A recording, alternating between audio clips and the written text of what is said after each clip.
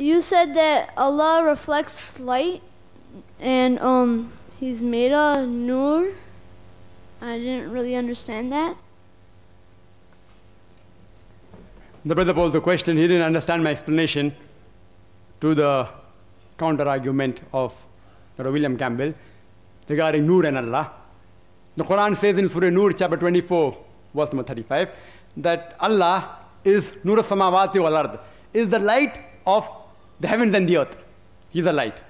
The meaning of light in the Quran, it is reflected light or borrowed light.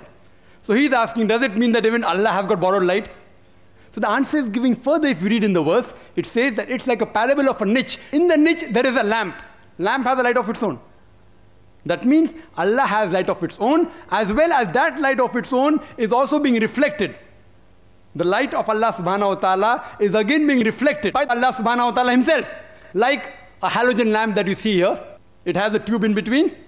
The lamp, you can refer to that as a siraj or a wahaj or a diya. And the reflector as munir or noor, borrowed light or reflection of light. And furthermore, but natural, this light actually doesn't refer to the physical light you're talking about. It is the spiritual light of Allah subhanahu wa ta'ala. But as an answer I've given to Dr. William Campbell,